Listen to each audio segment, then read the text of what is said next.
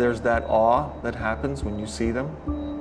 You can't describe exactly what it is, which is always a great thing about art, that if you can have that moment of twilight where things are either going darker or lighter and you're trying to figure them out. For Matt's time that he spent with Jean, being able to protect these pieces was a great thing for him. He just had the knack for being at the right place at the right time. Their friendship was about being contemporaries, because my brother was the guy who had his finger on the pulse about what was going on in Los Angeles. Everybody was attracted to him because he was easygoing, interested in having fun, not judgmental, you know, and it was attractive for people.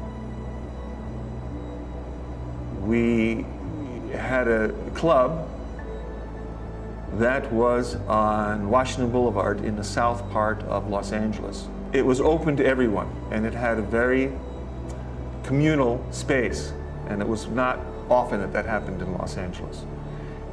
Same thing for the music itself. It was a mixture. It was the New York thing in Los Angeles.